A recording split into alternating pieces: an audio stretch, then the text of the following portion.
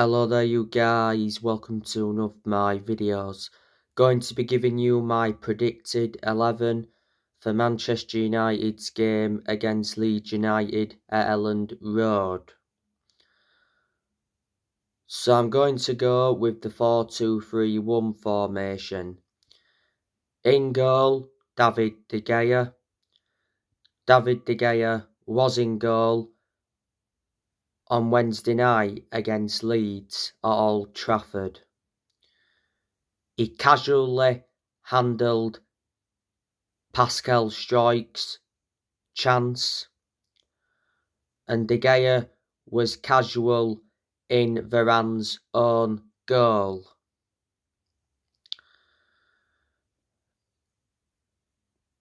And he was beaten at his near post by Wilfred Gnonto after just 55 seconds. Right back, Diego Dalot, he will retain his place at right back. By the way, Erik ten Hag says Wan-Bissaka could come back from illness in time for the game tomorrow. But Dalot will start this game because Dalot is Man United's first choice right back. He's been our first choice right back for a while. He played on Wednesday night against Leeds at Old Trafford. It was Dalot's first game from injury, and he did alright. You know, he put some good crosses into the box. He got the assist for Marcus Rashford's goal. But I thought his passing at times was quite poor. The two centre-halves, Raphael Varane and Lisandro Martinez. Varane was unfortunate to score that own goal on Wednesday night.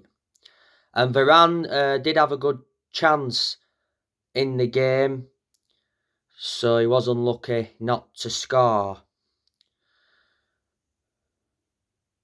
Not so long ago, Varane announced his retirement from international football.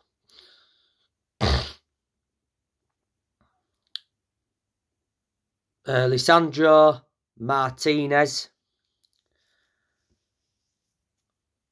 you know, on Wednesday night, did alright. He committed a bad challenge, was it on Bamford?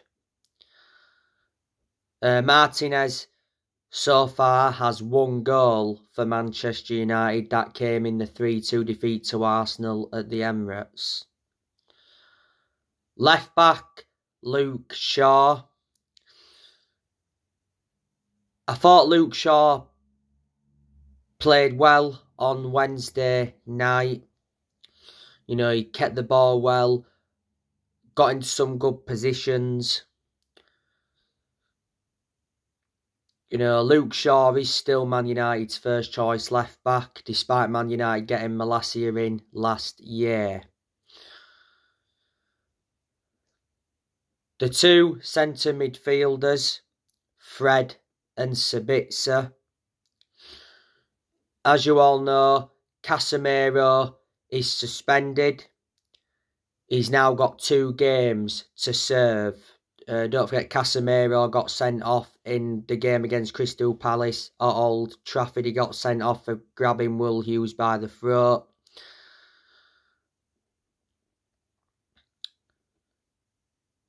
He was a big miss on Wednesday night. There's no Christian Eriksen. As you all know, he's out with an ankle injury until April or early May. McTominay is still injured.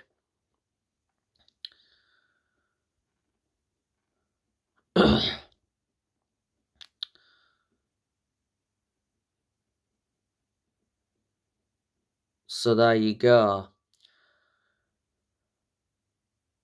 Fred, of course, he played on Wednesday night. Marcel Sabitzer made his full debut for Man United against Leeds at Old Trafford. He had around 3 chances, he had 1 on target.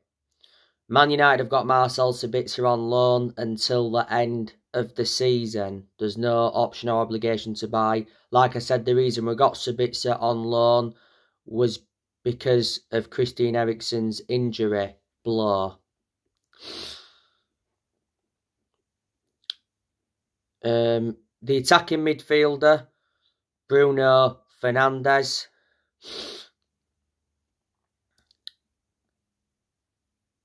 Fernandes, of course, played on Wednesday night.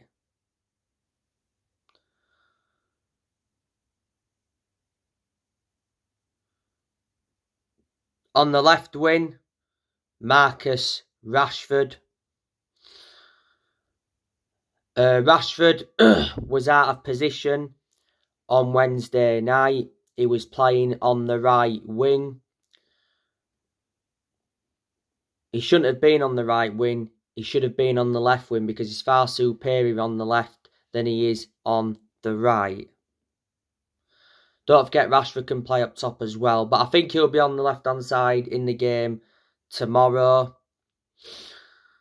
Rashford scored a very good header on Wednesday night. That was his 20th goal in all competitions this season. Marcus Rashford, of course, got named Premier League Player of the Month for January not so long ago.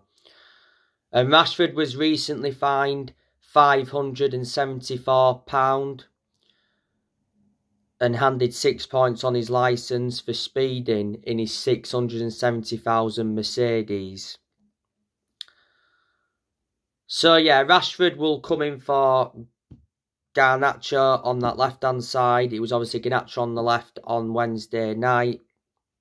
Garnacho, he had some good chances on Wednesday night. You know, his first chance went just wide. Should have hit the target at least. And he had that chance where he went round Melee. He hit it. Obviously hit the head of Maximilian Wobber.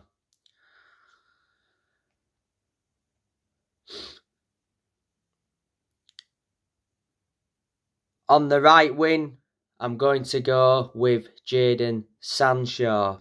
So yeah, he'll come in for Rashford on the right. Anthony, he's not available, so he won't be playing any part.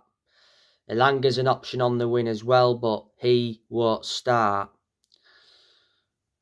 A lot of United fans are saying that Jadon Sancho should have started on Wednesday night because of Anthony's injury. But Sancho did come on and rescue a point for Man United. He scored the equaliser on his Premier League return after nearly 4 months out. Erik ten Hag did say he was proud of Jadon Sancho for scoring against Leeds. And up top, I'm going to go with Wout Weghorst. Martial, he's not available for this game. Weghorst, of course, played on Wednesday night. Weghorst has only scored, 1 goal in his last 7 games for Man United. Weghorst scored that goal in the Carabao Cup semi-final first leg against Nottingham Forest. But we have got him on loan until the end of the season. So that's how I think Manchester United will line up tomorrow against Leeds. This will be the second time Man United will be playing Leeds in 4 days.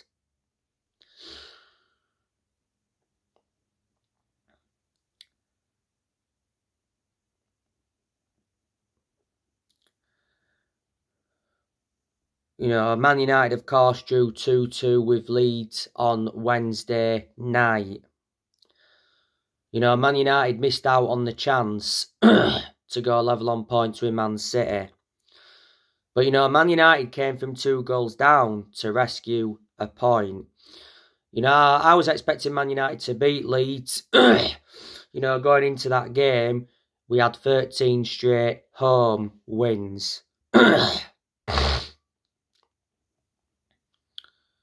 Leeds, as you all know, are looking for a new manager. I'm sceptical they'll have a new manager by tomorrow. Leeds have made an approach for Arne Slot from Feyenoord. They also made an approach for Andona Iraola. He's a Rayo Vallecano manager. Leeds won't be getting him because Rayo Vallecano have blocked Leeds' move. Last Monday, Leeds United announced that they'd sacked Jesse Marsh after less than a year in charge.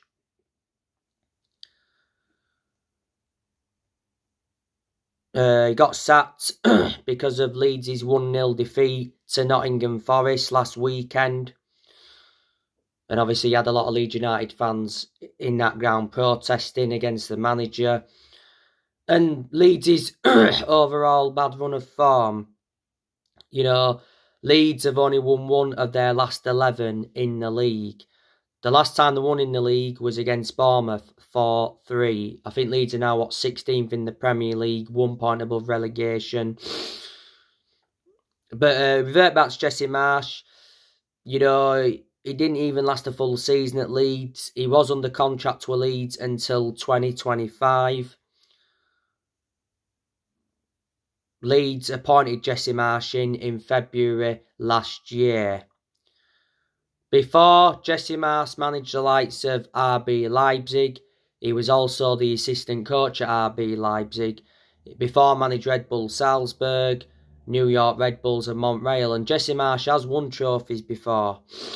Last season, Leeds, of course, sacked Marcelo Bielsa.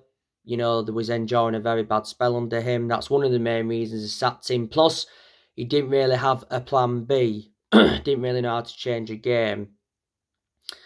But Bielsa, in my opinion, was far better than Jesse Marsh because Bielsa, don't forget, got Leeds up to the Premier League and he won the Championship with Leeds, and that was Leeds' first trophy in 28 years. And he got Leeds a 9th place finish in his first season in the Premier League.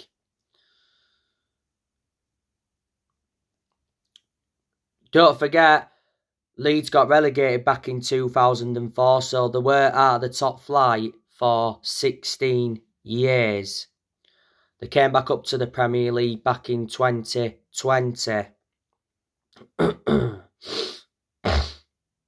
By the way, I'm hearing the 49ers could be taking over Leeds United.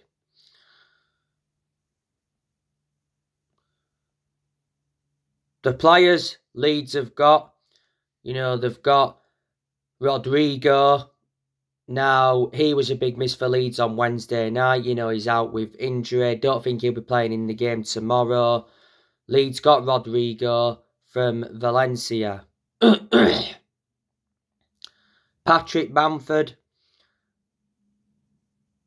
He's a good player. He can score goals. You know, he did get the assist for Wilfred Gnonto's goal on Wednesday night. But Leeds fans have reservations about Bamford because he's injury prone. Leeds got Bamford for Middlesbrough in a deal worth 10 million with add-ons included.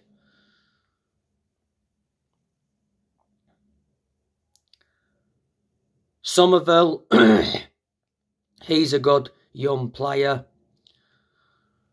He's in the Leeds first team now. Before he was in the under-23s. Don't forget Somerville played a part in Varane's own goal on Wednesday night. Sam Greenwood looks a good young player. Rutter's made an impact.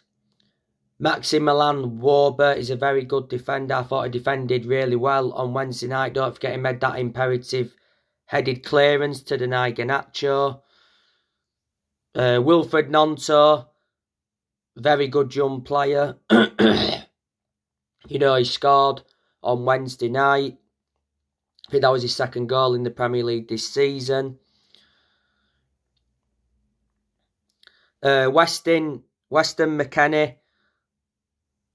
Leeds signed him on loan from Juventus. Leeds do have the option to buy him for 30 million.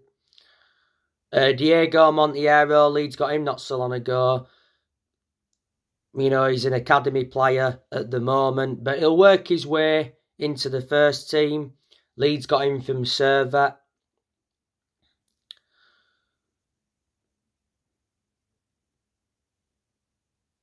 Luis Sinisterra, what a player he's been. He's injured at the moment. He went off injured in the first half on Wednesday night. Brendan Aronson, he hit the post on Wednesday night from a free kick, so was unlucky not to score. Tyler Adams, he was out of injury not so long ago. Liam Cooper, very poor player. Vast majority of Leeds fans don't think he's good enough. His crossing's very poor, and that's one of the main reasons he's not consistent enough. Liam Cooper's been out with a knock. Jack Harrison, Leeds got him from Manchester City.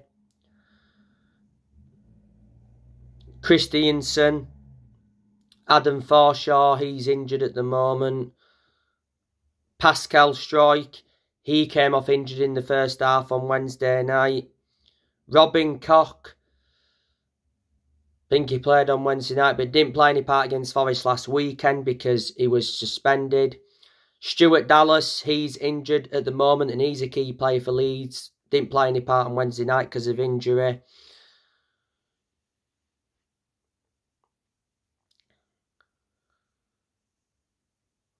Luke Ayling, good defender.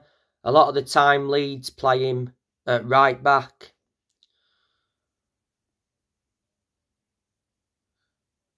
Leeds' #1 goalkeeper is Melee. To his credit, he made some very good saves on Wednesday night. The second choice goalkeeper is Joel Robles, and the third choice goalkeeper is Christopher Klassen. So they're a lot of the players that Leeds do have.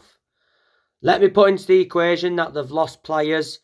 Not so long ago, the loan Joe Geldow out to Sunderland. Good young player. Leeds got Joe Geldow from Wigan. They loaned Daniel James out to Fulham. Leeds did get him from Man United for 25 million. They loaned Diego Llorente out to Roma.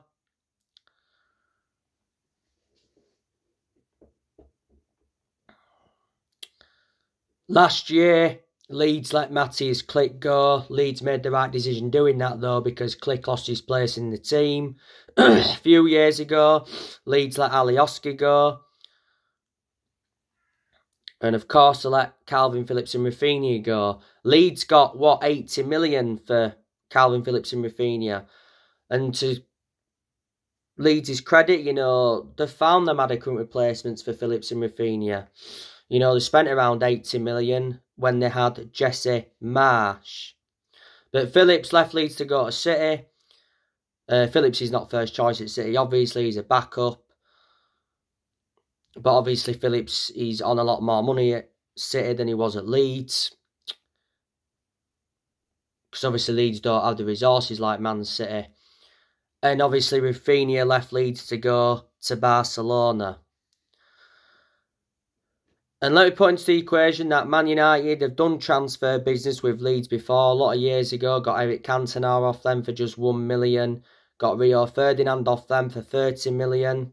Good defender at Leeds, Ferdinand. He was also a good defender at United. And a lot of years ago, Alan Smith left Leeds to come to Man United. So there you go. But like I say, Manchester United and Leeds is a huge rivalry. The rivalry's been going on for absolute centuries. You know, it stems from the War of the Roses. That is the main reason Manchester United and Leeds United are rivals. The last time Leeds beat Man United at Ellen Road, was it back in the 2002-03 season? It was 1-0, Harry Kewell scored. Man United won this fixture at Ellen Road last season 4-2. But you know, Ten Hag we'll be hoping Manchester United can bounce back from Wednesday night. Because don't forget, after the game, Erik ten Hag criticised Man United's unacceptable start. You know, we started the first half very poor Wednesday night. We started the second half very poor as well. But anyway, guys, that's everything to update you with. Drop your comments, likes below on the channel if you do. Consider subscribe as always. And take care. God bless. See you all again very soon.